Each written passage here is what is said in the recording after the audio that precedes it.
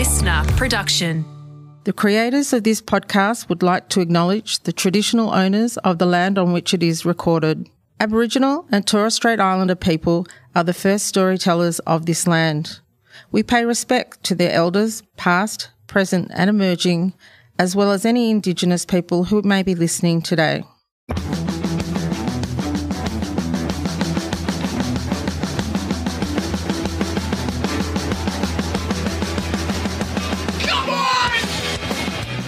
Everyone relax. This is TOFOP. I'm Charlie Clausen. I'm Will Anderson. Hello and thank you for watching. I'm not running a backup. I just realised. Oh, me neither. I just realised that as well when you said it. As long as you weren't running one. So I'm also now going to run one. I had it already and set up. I just hadn't pressed the little button. So we're both recording from about the same amount of time. That's the good news. You just missed the intro. You've heard it 100 times before. But also, like, if something went wrong, they could just take the intro from another episode and, like, you know, I mean, people know what the intro is, but it's also the same intro every week, so they could just splice it in. Yeah. And nobody would really know. Hey, this is a good time to bring up a discussion I've been having with our corporate overlords at Listener. Oh, yeah. Something I'll bring you in on. It's a discussion. So, by the way, that's a real insight into our dynamic. Charlie has the conversations with the corporate overlords, and then eventually, if I need to hear about it, he brings it up on the podcast. Yeah. If I think it's going to be good content. In fact, you know, Mike the Third, our third producer named Mike, we were having a discussion about, like, you know, they want to help grow the show and marketing it and all this kind of stuff. And he said, you know, we've got some ideas about things you can do on this show and totally understand, like, you know, if it's not what you want to do and, you know, we're going to put it. And I said, no, it's fine. You can bring up any idea you want, but you know that we're going to talk about it on the show and we may mock you and the idea. And he said, yep, we understand that. He said, I spoke to the marketing team. I said, they're a different breed. Like we can put for, you know, our secret sounds or whatever the fuck we want to do, but there is a chance we may mock them. But another discussion that was had was around intro music and intros. And this idea that, like, you know, we have the Dixie warning and then we have, like, the music and all that kind of stuff. And Two Guys, One Cup, we have, like, a full song that we recorded. And this idea being like, you know, people just want to get to the action. Just people want to get to the juice. And I took that on board and I was like, oh, yeah, that makes sense. People just want to get to the pods. But then I started, like, thinking about my own podcast habits. And I genuinely enjoy listening to the intro song of podcasts. Like, I get kind of a little bit of a kind of like endorphin release or something from when I hear the opening music of one of my favorite podcasts. What's your vibe on the intro? It's interesting, isn't it? So I'm going to use the television example. So if a podcast has an intro, I'm not a skipper. Like, the thing that I always say about introductions is there's a skip function on your, like, whatever you're listening to it on, chances are that you can skip through it if you're really annoyed by it. But I quite like the introductions as well in a general sense, particularly because most of the podcasts I talk like that I listen to, there's not much difference between the way they talk on the podcast and the way they talk in the introduction. It's pretty much the same. Like, the introduction may as well be the podcast for most of the ones that I listen to, you know. I'm like, I just like hearing you talk. If it's plugging your gigs or telling me what's on today's show, I'm still interested in hearing you talk. But TV shows, I think, is a better example because most of the streamers now have the option to skip the intro. And I'm about 50-50. So if the TV show has a good introduction, like Succession, I always like to listen to the music at the start because it feels like it prepares you. It's a good beat for the episode. Yeah. You just don't want to go from your, like, I don't want to be like, you know, putting in a load of washing and folding it on the couch after just having fed the dog. And then suddenly I'm in some, like, just leapt into some family battle. Yeah. I need a bit of introduction music. Family battle, set the scene, you know, like, for that occasion. And I feel I'm the same with Taskmaster. I feel like the Taskmaster music perfectly sets the tone for the show that I'm about to see. It's like a reset that gets me into the world and into the universe. So I think for me, if the intro serves the rest of the podcast, I have no problem with how long it is. It's only if it's counter-instinctual to the rest of the show. Well, what do you think about, so, like, Two Guys, One Cup intro? So for people who haven't listened to our AFL Jason podcast, what we've done is created like a mock club song for our show. We're two footy-loving dickheads, dreaming about a Premiership Cup. We love our clubs, but they never win. 2 flags in 100 begin. The shit house. Because in club songs, they tend to talk about how great they are, how hard they chase the ball, the things that they do to the opposition. So in our intro, we talk about how we don't really know what we're talking about, and it's half-baked ideas, blah, blah, blah. And to me, it was always like, oh, that's a sitcom intro. Remember back when sitcoms would lay out, here's a guy and he's adopted 2 kids and they're living in Manhattan, He was playing basketball and he got in a fight and he moved to Beverly Hills. Yeah. Yeah, that's right. Yeah, this is a story about a man named Jed. He was a poor mountaineer, but he kept his family fed. That's what we know about Jed. But then one day, he was searching for some food, and up from the ground came some bubbling crude oil. That is because my fear with if we abridge the 2 Guys 1 Cup intro, and I think it's actually already happening even without our say so. Like I had someone say, "Hey, what happened to the intro song?" Is that it's like there's a danger that people might listen to it and go, "Oh, this is a football podcast. These guys might not know what they're talking about." I mean, not much of a danger after the first 30 seconds of us actually talking, but yes, okay. I understand the point that you're trying to make. No, I get that. I think there is, I know there was some talk around the fact, because on that podcast, I always say what the date is, like at the start of it. And there was some talk, I think, about taking that out so that it felt a little more timeless. But my problem with that is that because we recorded a couple of days before it goes out, so much changes in the football world in that time that it can seem really out of date if we haven't timestamped when we recorded it. But secondly, we've had a few times where other football-related comedy shows have ended up doing similar sort of jokes to us that we've done on the podcast, that I always feel like the date stamp at least goes, this is the day we recorded this. So if you're seeing this on a show that is 4 days after we recorded this, at least we thought of that dumb joke first. We're not suggesting they ripped it off. I just want you to know that we thought of the dumb joke first. Well, enough of our production meetings on air. We mentioned last week that, I'm sort of getting reframed in the eyes of casting agents as the villain, now that I'm a straight middle-aged white guy. I like it. Yeah, in the same way that Middle Eastern actors had to deal with this after 9/11, I am now in the world of like the manosphere, I am now everyone's favorite villain.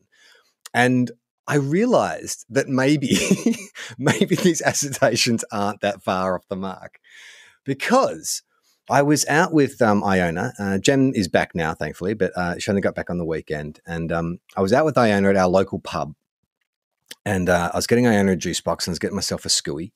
It's a schooner for anyone who lives outside of New South Wales. Do they have the schooners in? They don't know how to do it in Victoria, do they? Do the schooners in Adelaide? There used to be a real state-by-state, Pots, middies, demarcation schooners, when it came to alcohol serving sizes. But I feel like as the borders have been crossed more by people, it feels like pubs have incorporated globalization. Is that what you're saying? Every measurement of drink that you can get is now available. Like, it's not a foreign language anymore. The New World Order. That's what you're saying. I'm getting it, Will. I know what you're saying. It's not like the rail gauges anymore where they had to change them at the state borders. I believe you can now get a schooner in a Victorian pub. But you're right. Schooner is like, for me, when I first moved to New South Wales from Victoria, schooner was like a foreign piece of language. Yeah. Well, we grew up drinking like a smaller size drink. Anyway, that's not the discussion we're having. The discussion is that I ordered a schooner. Now, when I was a kid, I had very fond memories of when my father would come home from work and he would crack a long neck and he would pour himself a glass of beer. He would sit me on his lap and let me sip the foam off his beer, right? Oh, yeah. And so I get my schooner and I'm like, oh, he's a good daddy-daughter bonding moment. I said, do you want to sip the foam off my beer? And she's like, yeah. And so I picked her up and she sipped the foam off my beer. And then I turned around and I swear to God, the entire bar was staring at me what the fuck are you doing? Because you're like one of those horrible people on Instagram who makes their 2-year-old vape. Like, you're a monster. You're a news.com.au story. But then I was like, I felt like, oh, okay, cool. So, obviously, put the drink down and didn't give her any more. And then I was thinking about it. I was like in my head, and like had Mandela affected it. I was like, oh no, but there's no alcohol in foam. Like, foam is the non-alcoholic part of the beer. Like, that was just a fact that came to my mind. And My sister. There's no alcohol in foam. No, like I'm not saying this is true. I'm saying No, this is it's like not true. How could you possibly think that was true? potentially because my father had the same conversation with my outraged mother like But what 40 do you think years the foam ago. is made of? The foam is just overly carbonated beer. Will, I'm not saying like it's a rational thought or it's Do you even think there's logical. no milk in the foam in the top of a cappuccino? Like it's made of the same stuff.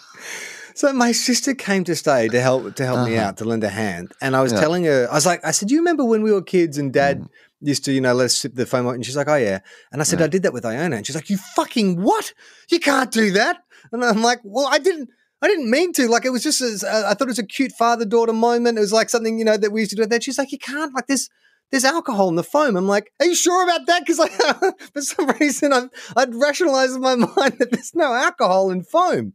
She's like, it's part of the same drink. What are you talking about? Yes. So She's making very similar arguments to the ones that I immediately made because it's obvious. So I was talking to a couple of mates who are also dads and running them through what I'd done. And they're like, oh yeah, like, no, you can't do that. And one of the dads said, I actually had a similar issue with my daughter because she saw daddy drinking a beer and she was like, oh, I want to drink that. And so I let her have a sip and the taste was so repulsive to her. She's like, oh, yuck, daddy's drink, no good. And so that's kind of killed her. And I was like, okay, well, that's my next step. So I let Iona take a sip of my next beer. Turns out she loves it. Well, Loves she it. fucking loves it. She got a taste from that foam. You gave her the baby chino version of it first before she moved up to the real thing. I'm screwed. I don't know what to do. Like, it's like, am I creating, like, is this maybe there should be a thing like when you can go to a cafe and the kids can get a baby chino, which is just the foam, none of the coffee. Yeah. Is there equivalent at the pub where you go in for a schooner and she just gets a little, like, Billy Brownless, the AFL, like, this has really turned into our AFL football podcast, and I know this is TOFOP, but he refers to beers as frothies. Frothies, But mate. maybe there should be a product for juniors that is just all froth that you can take your kid down to the pub and they can have a little frothy. Do they still make, and this is what they were called, fags, the lolly cigarettes? Fads. They're now They're fads. called fads Okay, they were now. fags, and then they're fads. Do they still make those? I believe so, but I think the latest thing they did was they took the red burning end off them. So now they're pretty much just white sticks. A white musk stick, as they should all have been. What about Big Boss cigars? Have you seen one of those? Well, I haven't seen one for a while. I don't know. I mean, I've never been to a Big Boss cigar lounge. Maybe there's still some places where you can get one. I've never seen a sporting team celebrate after winning a championship by handing around some Big Boss cigars. Are they going to bring out some like musk versions of vapes? Like, can you get some like lolly vapes? Oh, yeah. Lolly vapes for kids. Well, I mean, Chewable vapes are vapes. already for kids. like for kids. They're all lolly flavors for that reason.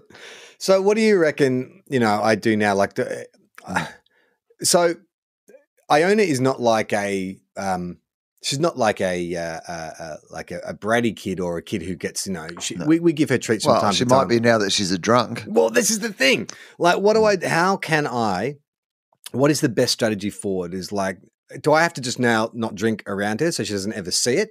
I mean, that's something I don't drink that much. So it is possible that I could, avoid drinking in front of her so she forgets about it. Because that's the other thing is 3-year-olds move on very quickly. At the moment, it's just she's all about the beer, man. She wants someone. She wants to blow the top off a couple of frothies after a hard day's daycare. She just wants to kick back, just pop the lid and a couple of frothies. Look, I mean, there is a point, isn't there, where you don't want to make alcohol so taboo that it is enticing because it is taboo. But I do think that, I mean, personally, that is the moment where I'd be like, you know what? I'm going to at least have a break where she doesn't see me drinking for a while because because like you said, it doesn't take her very long to move on. Yeah. So it's not like you have to commit to, I'm never drinking in front of her again. Yeah. You just need to get to that period where she's distracted by something else. Yeah, she just sees me in the backyard just pounding the vape. She's like, that looks fun. I know what I want to do next. Daddy, you smell like bubblegum. This is great. I saw Daddy with a hypodermic needle and a rope in the backyard wrapped around his arm. Oh, it's just exercising. Yeah, just exercising. I had a massive week last week and a lot of carrying furniture and moving shit around and just like moving the house around. It was a pain in the ass. And I thought I'd reward myself with a massage. I was like, that's my little goal at the end of the week is I'll just go get like a massage. And you've always got sort of two options when it comes to massage, which is like you pay like top dollar and go get like a proper remedial massage, or you pay like half for that and go to a Thai place and hope that the person, I wasn't looking for anyone to fix me. I just wanted to like just relax and just like not be stressed for an hour. Just on a quick side note, I was in Darwin a couple of weeks ago doing my show, and I was staying in a hotel that was quite next to the venue that I was playing, the Darwin Entertainment Centre, and I just went for a walk around the local area. It was too hot to go too far away from where I was, and so I just like walked the streets, and I was obviously in the area of town where— Hang on, sorry, when you say it was too hot to go too far, as in what, you might dehydrate, not be able to return back to the hotel? I mean, it was probably 38 degrees or something. Right, so like it was one of those things. Shade and you wanted to, you didn't want to go like for a big walk down by like, the coast or whatever. You just needed to be in a place where you could stop, get a drink, have a relax, pop into the Coles shopping centre for some air conditioning every now and again, that sort of thing. How many people are wearing shoes in that Coles? I mean, not a lot of people. I think because I was wearing pants for some reason, which like was getting me a lot of looks. Like people more than the people staring at me giving my daughter a glass of beer at the pub, probably. Like honestly, there was people there's a lot of people giving their kids glasses of beer at the pub up there. That was normal. You would have fit in perfectly up there doing that. There was kids actually in a shout with blokes in the TOB at the pubs up there. So. I just want my multi. Drinks are on me, fellas.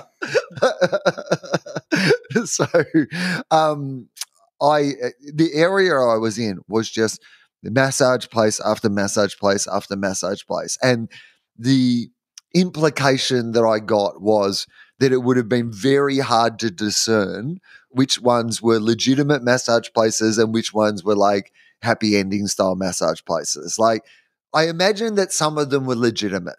But if you'd asked me, like, of these 12 that you've seen, like, would you be confident to walk into one of them knowing, like, do you know, like, for me, it's if they have, like a certificate or maybe they've got, like, some sports, like, things listed in the window. But even that isn't. They offer rebates. The ones that offer health rebates to your private health fund, I'm like, well, they're registered, right? So, like, they're not worried about some kind of, like, raid or anything like that. Like, they've got their details registered with a peak sort of health body. Yeah, we offer a rebate and some of them offer a masturbate. I mean, you've heard of high caps. What about some high faps? Yeah, I know I've just been on the Gold Coast the last few days, and that's similar. Like, there's so many strip malls where you're like, this is an odd place just to put a massage joint. Like, why?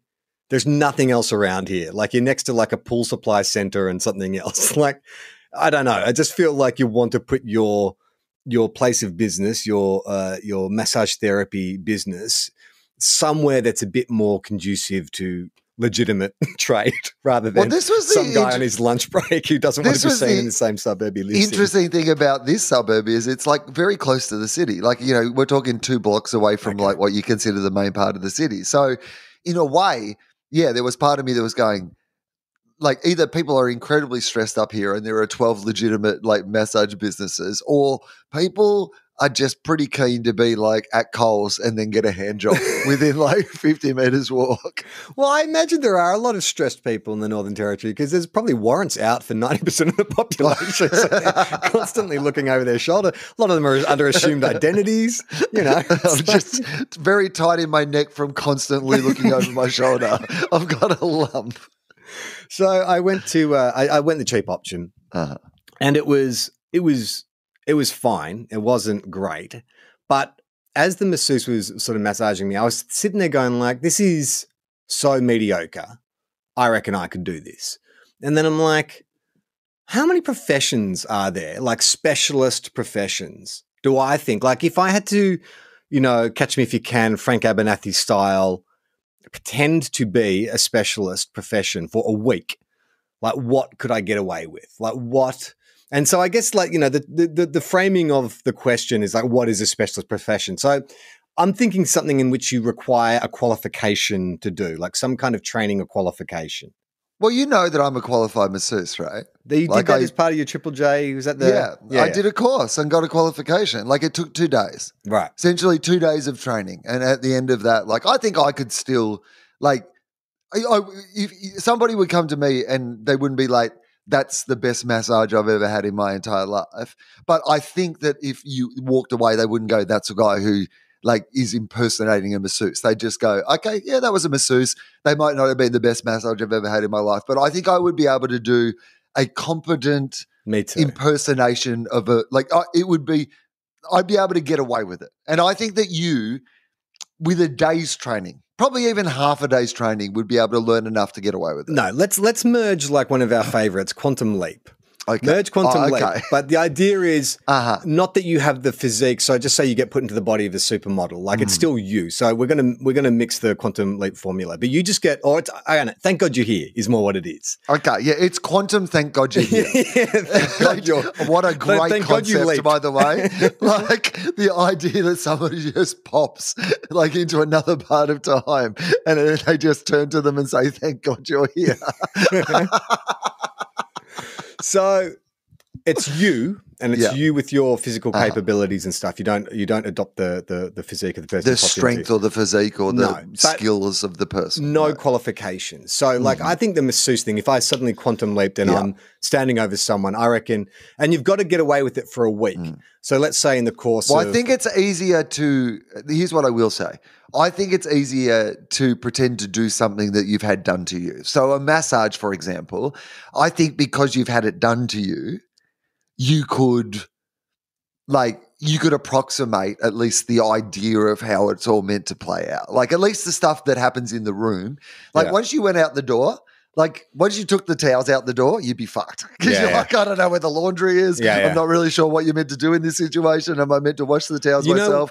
Is there a basket? Whatever. But in the room where you've already been, I think you could fake that. Yeah, I think though where you might get tripped up is if someone comes in and they want hot stone therapy, because I'm like, I've had that done, but I don't know how hot to get this. I don't know how they heat the stones. I don't know how hot to get the stones. Like I don't know all that kind of stuff. All right, here's another profession. I've actually made a list of things that if I got quantum leaped into. I think in that situation, you would just be like, oh, sorry, I'd love to give you the hot stone therapy, but the thing we heat the stones with is broken today. Sorry, I'm really sorry about that. That's all you have to do. So what's his offsider in Quantum Leap, the guy in the he can see, the hologram? Al, that's right, yes. Yeah. So he says, Will, you've got to just lay low for a week. You've just got to do this for a week. You can't get exposed, otherwise you lose. Okay, so masseuse, do you think you could be a psychologist for a week? Yeah, easy. I'm a fucking ear. That's the one I thought that I could do as well. All you got to do is listen and just ask like questions vaguely related to what they've said. And what do you think that means? Yeah, exactly. Occasionally just take some notes, just write something on a piece of paper and just go, interesting. Yeah. Okay, so what if someone comes to you with to any psychologists who are out there, I don't think that I could, in a long-term sense, do the job of a psychologist. No, we just have to get away with it for a week. To get away, can I fake it for a week? Absolutely, I can. Yeah, fun. Okay. Into it. Tell me more. In fact, you just quit comedy altogether. Al's like, well, we can get you back to your own timeline. No, I'm good. This is fun. The thing I would say about that is that, like, the more serious side of the psychologist thing would be if there is one of your patients who is in a truly desperate situation within that week. Because you could fake it with you and I coming in to bitch about being middle-aged and not understanding how life works. But if somebody's in a life or death situation, you could outsource to a colleague, right? You could do that thing of just going, you know what, I feel like, yeah. But what if someone comes into you and they're like, they're suffering from paranoid delusions and they're convinced that no one is who they say they are. What are you doing then? I mean, look, dude. I think you're right. I'll level with you. I'm not even from this timeline. I'm not even a psychologist. There's a hologram that only I can see. This is a game show, a quantum game show. Okay, now this one, I think I'd be. By the way, just on this, because I'm so obsessed by the idea of Quantum Leap meets Thank God You're Here, because Working Dog, who are the company that make Thank God You're Here, are bringing it back. Celia Piccola is going to host it. Former TOFOP guest Celia Piccola is going to host the new series. Imagine if James Cameron style, they've had Santo Chilaro and like Tom Gleisner working on new quantum technology for the very purpose of being able to reboot this show as like a quantum show. And then they just have comedians stepping into this machine and traveling through time. That'd be the best. Okay, I reckon I could get away working in a barber shop as a hairdresser. Oh, really? Yeah. I mean, here's the thing. It's going to be, I think it's going to be a diminished returns, and the complaints are going to start piling up. Yeah. But I reckon, like, because I think most people are kind of polite. And so I think maybe 2 or 3 days I'd get away with it. Day 4, I reckon the first complaints start in. But I've only got to get to the end of the week. That Thursday, and then I can start doing stuff like that dude who told me he had the shakes. Oh, sorry, man, like I haven't had any lunch yet. You know, they want something really complicated. Otherwise, I'm just doing this. I'm just getting, and again, like Will said about psychology, I'm not disrespecting hairdressers out there. You do, it's a specialized job. Right. Like in a long-term sense, you have to be good to get people to come back. But like within 2 weeks, most people aren't coming back for a haircut within 2 weeks. So that's right. The time, okay. I was a bit skeptical about that, but when you've talked it through like that, I think you could get away with it for 2 weeks. You've just got to survive for 1 week. Okay, What about this one? And this is sort of different because I've had, a bit of exposure, but you're a cop. Suddenly I'm a cop. No. You don't think you'd get away with it? No. And the reason being very simple to me is that there's so many like official bits of being a cop that none of us see, like the working in the office part of being a cop. And using a radio, call signs, all that kind of stuff. Any of that sort of stuff. And you would not know any of that. And you are around people who are trained to look for people. So like when you're at the barbershop or when you're at the like psychologist or the masseuse or whatever, you're not around people whose job it is to be spotting inconsistencies or people not being able to see things. Like if at the barbershop you're doing something a bit differently, maybe they're like, oh, he's trying a new technique or like something like that. Like it's not like you're going to go, you're going to call the scissors a banana or something like that. Whereas like as a cop, there's going to like be terms that you don't know. 401 and you're like, absolutely. And that is just remind me what that is again. Buy him a pair of Levi's. No, that's a 501. So is there a highway? We're driving down a highway? But I mean, I've done a ride along with cops when I was training for Blue Heelers. And like they like literally said to me, because we went to we did all these like checkups, went to this, all these like this, there was a hostel that we had to do a checkup because there was someone had just been released there on this kind of stuff. And they said to me, we'll just refer to you as a detective. If anyone asks what you're doing, you're just a detective. So I just hung around these guys as a plainclothes police officer while they went around and, did all their checks and stuff. If they were all in on it, if everybody else was in on it, you could get away with it. But the situation where you're having to try to fool them as well. But if you're quantum leaped, to them, you are a cop. Yeah, you're a cop, but they're not going to just cover up for the fact that you suddenly don't know everything. No, but you could sort of be like, so just say, you quantum leap and you're in the back of a patrol car with 2, constables. They're going out to do a checkup. And they're like, so Detective O'Malley, because you're Irish clearly, because everything's a cliche. Detective O'Malley, we're looking for this perp. We believe that, he was seen along here. We're just going to make some inquiries. And you say, yeah, you guys do that. I'm just going to call the chief. And then you just get on your phone. But how do you know what the chief's number is or what the chief's name is? Yeah, you don't. I just pretend you call the chief. But wouldn't they later, like there'd be some follow-up to that and they'd talk to the chief and they'd say, O'Malley called you, and the chief would be like, I never got a call from O'Malley. And so that's when you say, look, I don't want to have to bring this up, but this goes above your head. I'm working with IA. And there's some real integrity issues at this station. Internal affairs. Internal affairs? Yeah. Well, you're a bloody rat, aren't you? They bash you. They take you into an alleyway.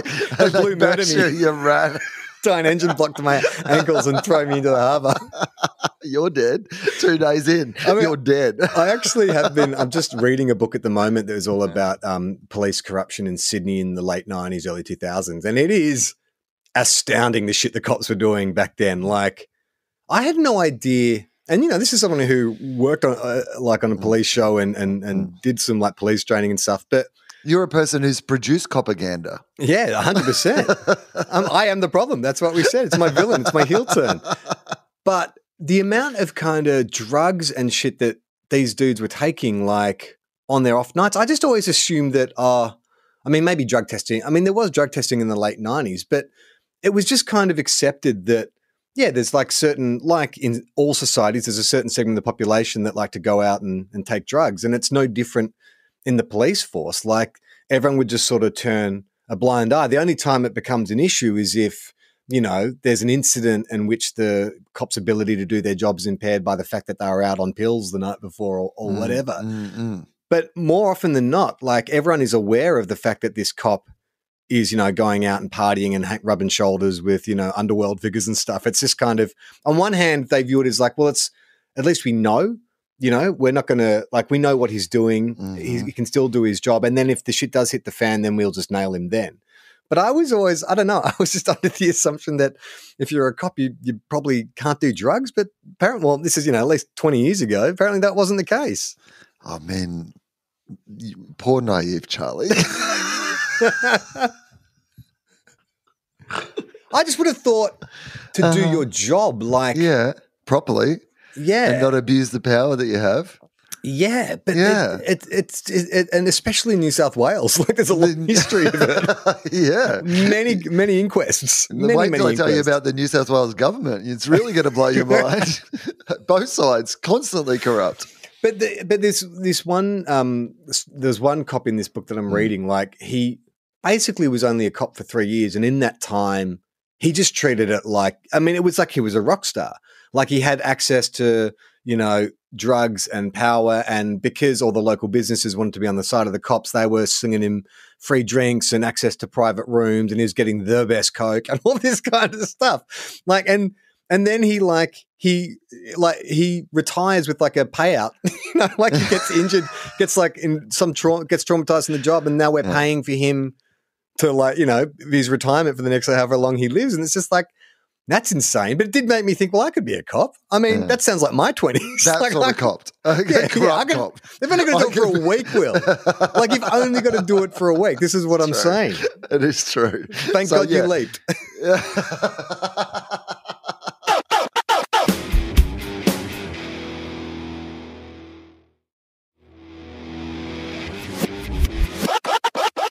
I think that I could probably bluff my way through an advertising office in some regard. I could probably be a politician or like some sort of public speaker. Yeah, I don't know if I could be a teacher. I feel like kids would be out of my comfort zone. But you've seen that. You've had enough exposure to teachers that you've just got to fake it. Here's the thing. Well, it came to my mind that I could be a teacher, but then I started to think about the whole interacting with children part of it, and I think that that's where I would fall down, because I have seen people interact with children, but in a general sense, I don't do a lot of interacting with children. Yeah. Well, that's going to be an issue. Yeah. but then again, as far as good thing to say in your job interview when you get the job. But as far as I know, there's no alcohol in the frother beer. I was told that by a father. So is that right? I can give them the frother beer? Now, at the risk of pissing off the dominant section of our audience, doctors. Could I be a doctor? A GP.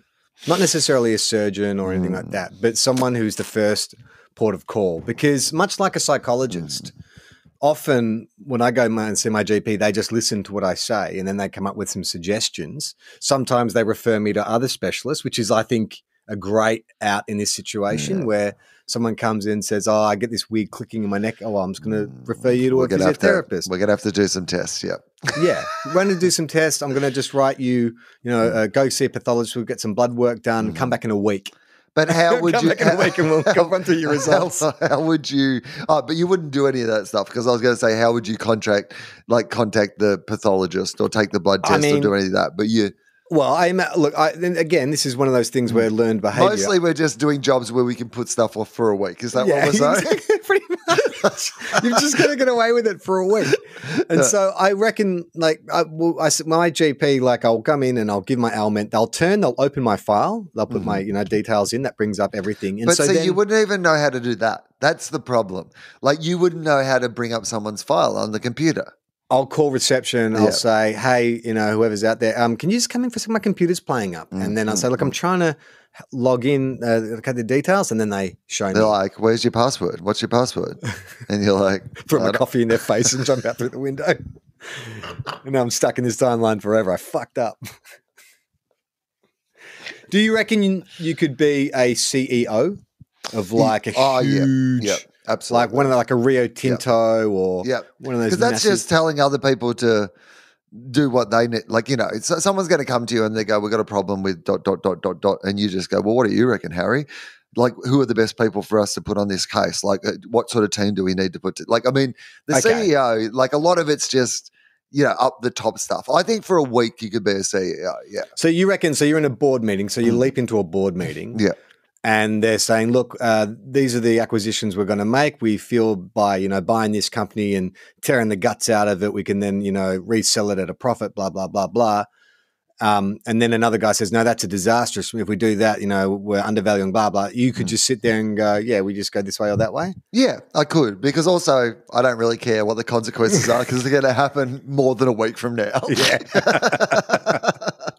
It's also one of those things too. It's actually a premise for some kind of like high concept comedy where with your madcap decisions, you actually create incredible profits, like you with your left of center decisions, just like turn this company around.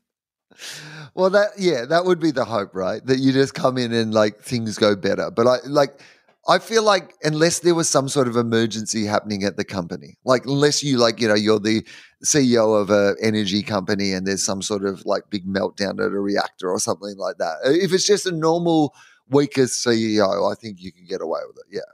What about you leap into an astronaut as a rocket is like taking off? So they've done all the checks, but now you're just blasting into outer space. I mean, you've got two other like co-pilots on the ship. Maybe you're like the chief botanist or whatever. I'm sure they send up like scientists and stuff like that. So do you reckon, I mean, they're doing a week in outer space. You've just got to survive. You've got to bluff it for a week in outer space. Am I allowed to see what I would do in that scenario? Because I clearly can't bluff it. Like I have no like scientific training. And also, as people famously know, I don't really like outer space movies. So I don't even have a lot of movie references that I can use in this situation. But here's what I do know about the idea of like rocketing into space and stuff. There's an assumption that some of that could be traumatic. They train these people in like similar situations to see what effect it has on their human body. I think that's a situation where you could claim some sort of memory loss or lack of understanding based on space madness. Exactly. Yeah. It's like where you would just say, I have to admit this, that I just don't remember how any of this works. Like, I love it. They cross to the astronauts in outer space and the other two pilots are talking to like mission control and you're just floating in the background babbling, swiping at things. They're like, what happened to Anderson over there? He doesn't seem to know what's going on. He's having a great time. He seems to have a great time, but he just seems to have forgotten everything about what his job is. Because I reckon that's true. It's a highly stressed situation. People do crack under pressure. You could definitely suddenly just be like, I've got space madness. I don't know what's going on. I could just say to them, I don't know what has happened. I just need to be completely honest with you. It's like I can't remember anything that we've learned in our training. I feel like my mind is working really rationally. Like I can talk to you, like, you know, you can hear me and communicate. I don't feel like I like have gone completely like mad, but I do feel like I can't remember it. So if you could just instruct me on what it is I am meant to be doing, I think I can still do it. I think that would be, they would wonder why that had happened, but I think they would adapt very quickly to that being the reality of the situation, and they would just go up there, flick that, never touch that button.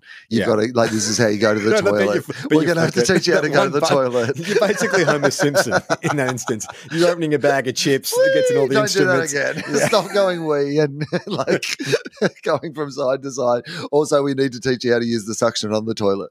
So I wonder in that, so in those circumstances, because it's such an extraordinary circumstance, the ability for you to fake it, or, I mean, you're not really faking it, is you're pleading ignorance or whatever. You have to come up with a plausible excuse why you don't know how to do anything. Yeah. So see, when you're a doctor, that's hard to do, right? Yeah. Like to come up with that plausible excuse why you don't know how anything works. Because if you start showing those signs, they're going to send you home as a doctor. They're going to say, hang on, well, if you can't log into your thing and you can't remember your password, are you in a fit position to be treating patients at the moment? Whereas like you're already up in this rocket. They can't do anything about this. You are either their pet or you can learn how to be like, you can basically learn how to like help them a little bit. And I think that that's what you'd try to adapt to do in that situation. What if you had to fake it? Like you're not going to plead ignorance. Like we'll make it easier for you. You are working in different parts of the space station. Okay. So somehow you survive. So I'm in the lab. Maybe I'm in the botanist lab, which is pretty much just me. It's me and the plants. Yeah. So what they've done is they've been collecting samples from outer space, and they're in this lab. So you somehow, like, you've woken up, you've leaped into the ship as it's going up to the space station. You've docked, you've sort of adjusted, you're getting used to being in low gravity. And they say, okay, Anderson, the samples are in there. We want your report by the end of the week. So then you're just in there going like, how the fuck do I open this canister? And you become the reason that like the next COVID reaches Earth because some space bacteria. Here's the first thing that I would not do is open any random canisters in that situation. All canisters would remain shut. Reports might be written, but they wouldn't be based on – I wouldn't think that I could fake my way through testing alien samples. Bacteria, I would keep all the bacteria all locked up, and then I would speculate on what it is that we have. Yeah. In fact, I might blame one of the alien bacteria on my fogginess and not understanding how to do things. Like I might be like, I feel like the exposure to the sample that we took on blah, blah, blah has like, wiped some of my short-term memory, and I can't remember what the lock key, like the lock password for the lab is. Can you remind me? I love that your defense mechanism is just like, I don't know.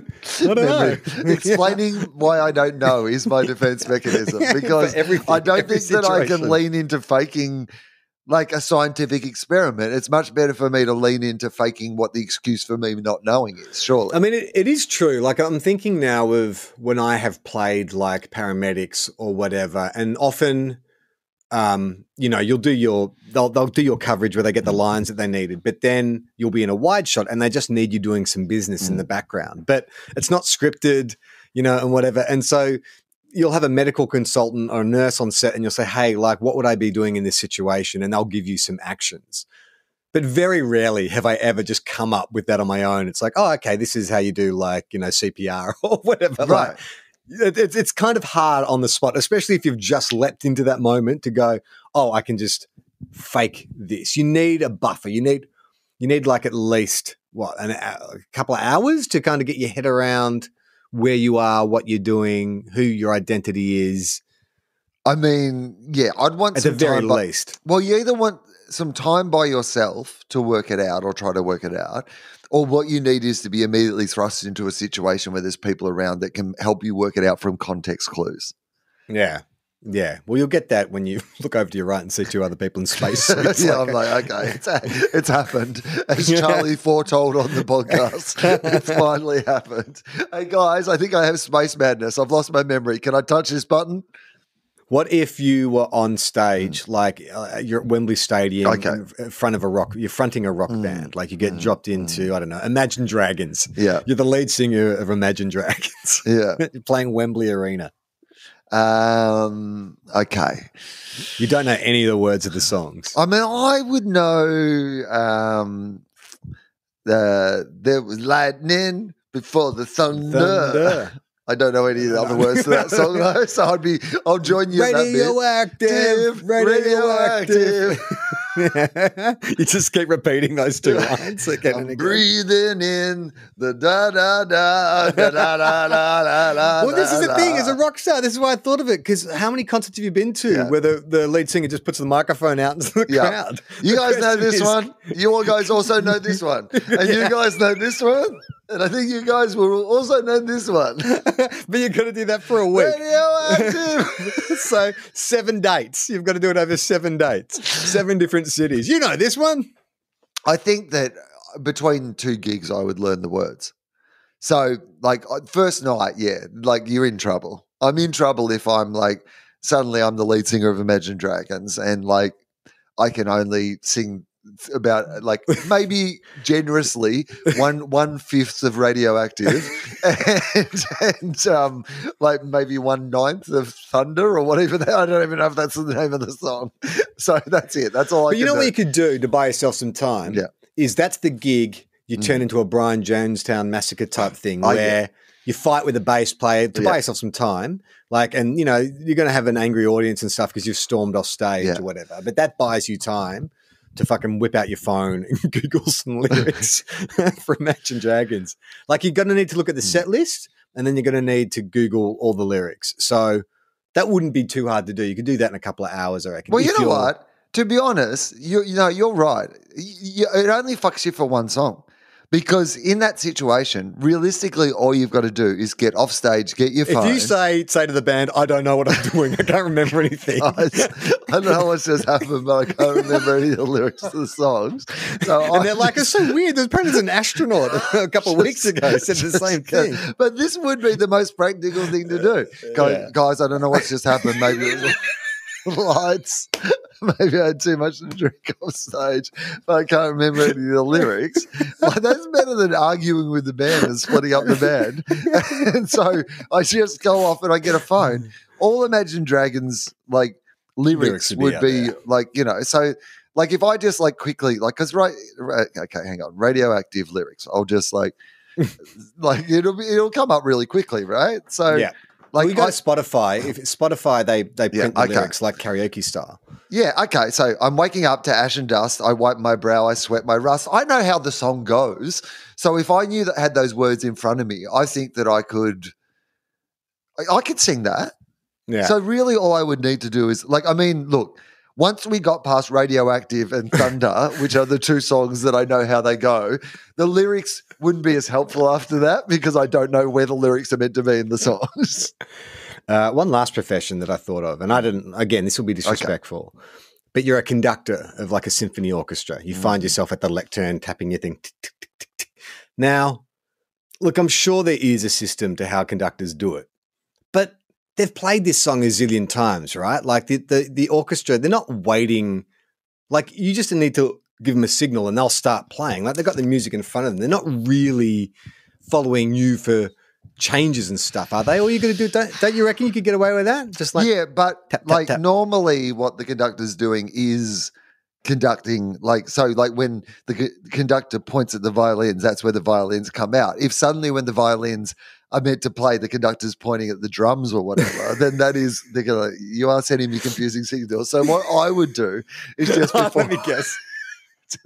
Just before we start, I say like, hey guys, I don't know what's happened, but I can't remember how to be a conductor. You all know the song.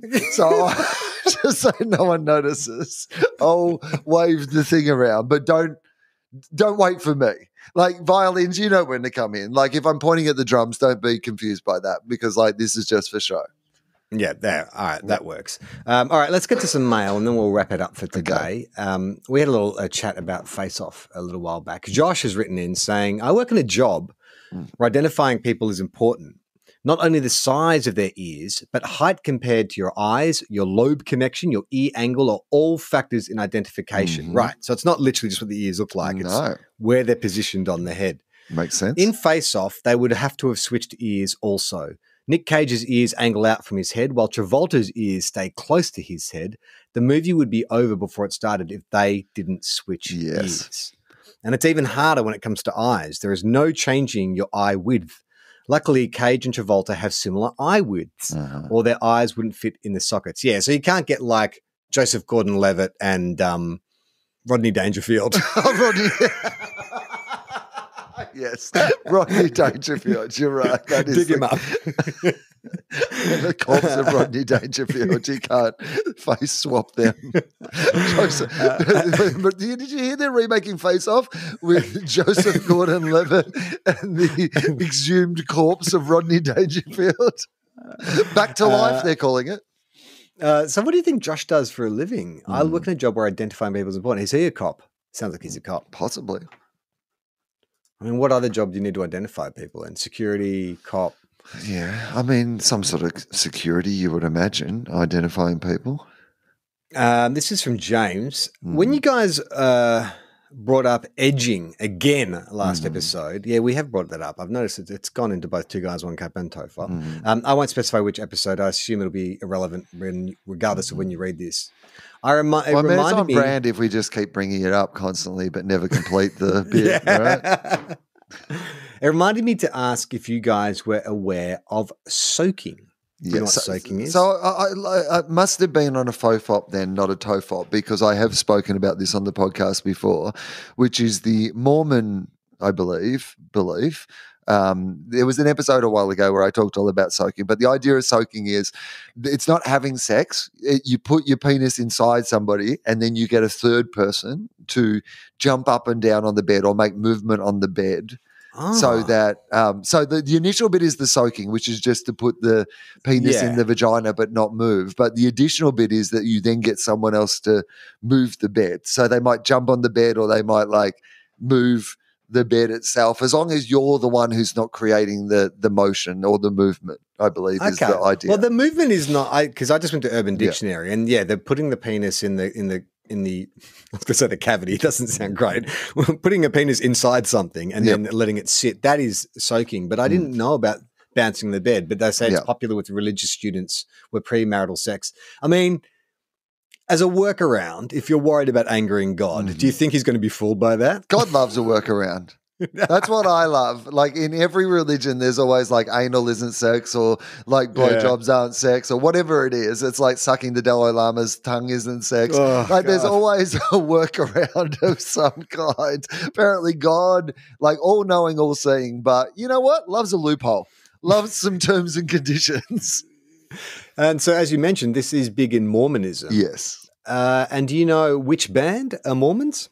Imagine Dragons? No. Imagine Dragons. Are they really? Yeah. Imagine Dragons, Panic at the Disco, and the Killers. I was going to say Mormons the Killers from I Las knew were Vegas. Mormons, but I didn't know that. There you go. Do you think Radioactive is a reference? Like, is that Lightning and Thunder would probably be more a reference to soaking. I put it in you. I let it sit there. I get my mates to jump on the bed. And it feels like lightning and the thunder. This is from Carly. The heading is, I had a dream about you, but it's nothing sus. Okay. Hey, Will and Charlie, I had a dream about you, Will. Nothing sus, though. I was in a house I don't recognize. I was watching a film on a massive TV, but I kept getting interrupted. Then there was a commotion.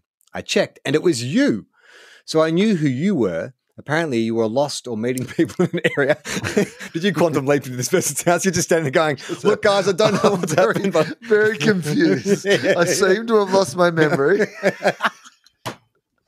You didn't know. You were apparently lost or meeting people or something. You're very vague about why you turned up at my place. I think this is quantum leap. Thank God you leaped. So then I sat down and I started reading your book over again while talking to you. I'm not sure why. Okay, so she's getting a bit of a plug for I'm not fine, thanks, in this dream. That's good. There were two dogs that were someone else's. No idea where they came from. They kept interrupting what you were talking about. You were talking about something and I said, yeah, but you have 20 odd years of dirty comedy in your head, so it's easier for you. I wouldn't say describe it as dirty necessarily, parts of it. I mean, 20 years of it aren't in my head either. Like it does kind of go in and out a lot. Unlike soaking. You were then asking me lots of questions and wanted to know what I was reading, but I couldn't see the cover or read the title. I was annoyed again at the interruptions, so I closed the book and went back to listening to your rambling and trying to figure out who these dogs belong to. Side note, you sound high on something, but B, I have no idea what is made easier. C, what is this saying? I'm confused. I would listen to you talk and not just phase out mentally. Okay. Sorry, Charlie, you weren't here, but it could be your house or your dogs. Well, I don't have any dogs. So anyways, I have dogs. Could be my dogs. Yeah, you have dogs. So it was weird. I thought I'd do the typical family thing and share for amusement. What do you think, if I was to interpret that dream? So you were in your house, you hear a commotion, you're watching a massive TV and you get interrupted and there's a famous Australian comedian in there who is confused and babbling.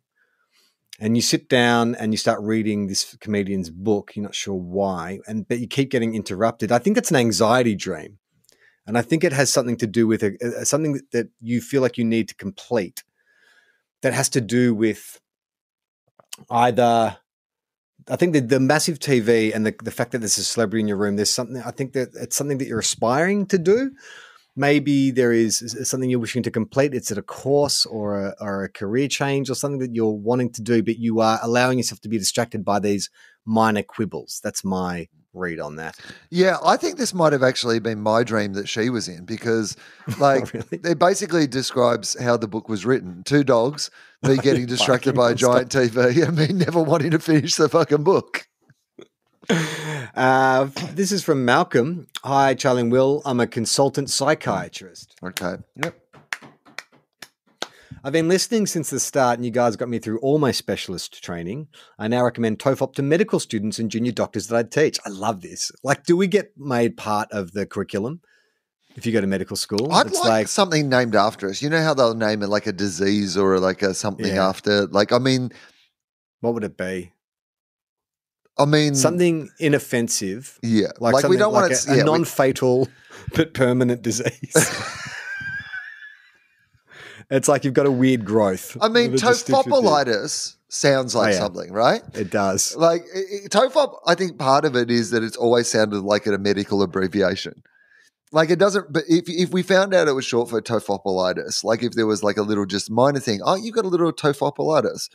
Like Tommy Little at the moment, and he won't mind me saying this because he said it on stage last night at his gig, and I think he'll talk about with people, but he's got a weird fluid. He got a tattoo, and they think maybe it was a reaction to the fact that he's a bit stressed or whatever. But he woke up with a giant lump over his heart and under his head, but it's all fluid. Oh, and over the last couple of days, it's moved down his body, and now it's like it looks like he's wearing like a clumps style, like fat suit, basically. Like, you know, it's just this fluid that is moving around.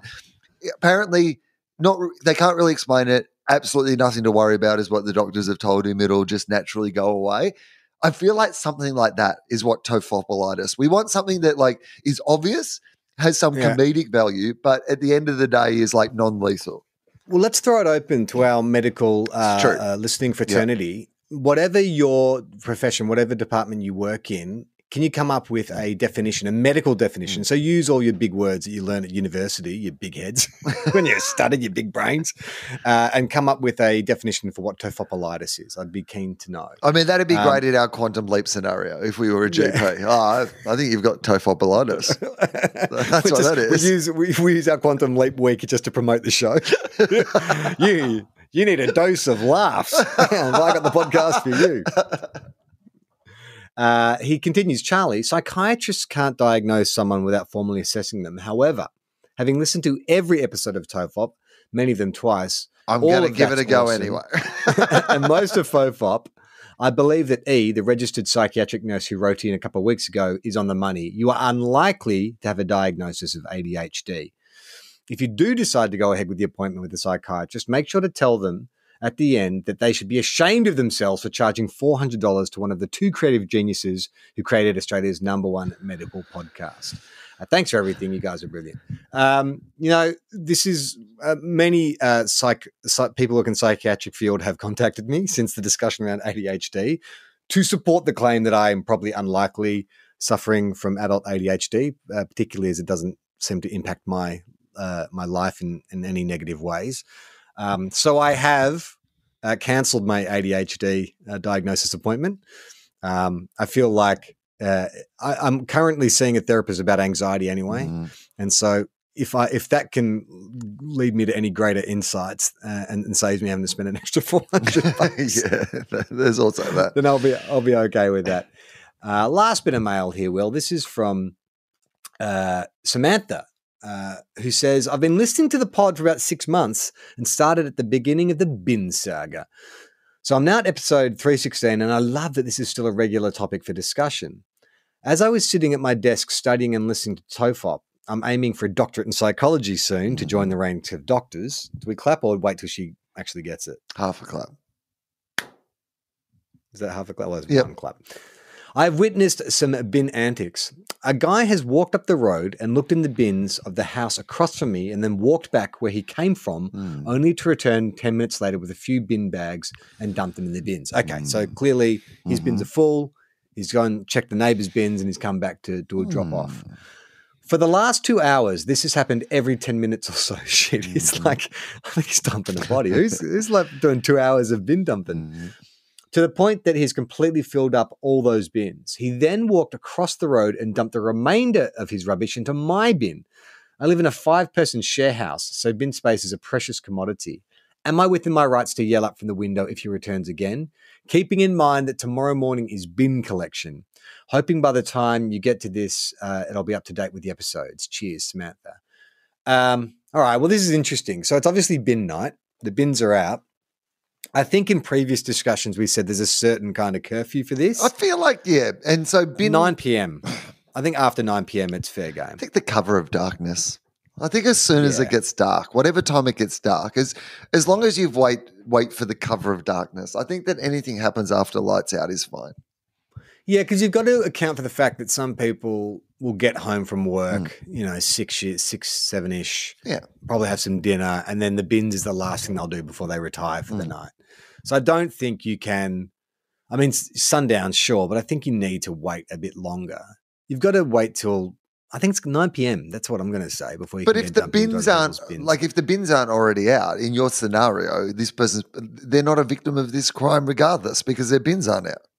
No, she's saying the bins are out. She said... well, if the bins are out, I do think once the bins are out on the street, like on bin night, there is like, I mean, again, I think it's like courteous to wait until dark, like I think it's polite, but I think it's kind of unnecessary. Once you've released the bin into the wild, like, and again, if it's bin night, I'm not talking about an empty bin. Like, I don't think the next day you can't come along and find an empty bin that's on the street and go, it's on the street, I can put stuff in it. No way. But if somebody said, this is my bin, it's done, I've put it out on the street. I do think there is some responsibility on the person putting it out on the street to make sure the bin is full before you put it out. Just rereading this, I think this is during the day. I think the bins are out during the day. Okay. Like someone's gone to work and they've taken their bin out. I mean, it is, guy is it's a taking block of advantage flats, that. right? Yeah, okay. Yeah. Well, she's talking about her entire street though.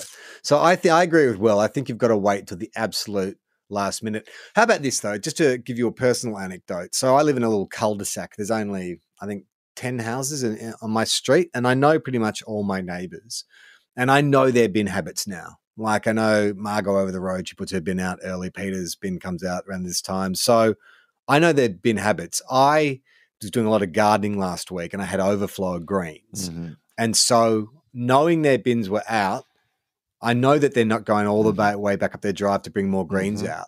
I went and spread my load. Yeah, of course. I spread my load amongst the bins. Yeah. Like I took my lawnmower clippings and spread them around. I have a pass in that instance, don't I? Because there is an established relationship.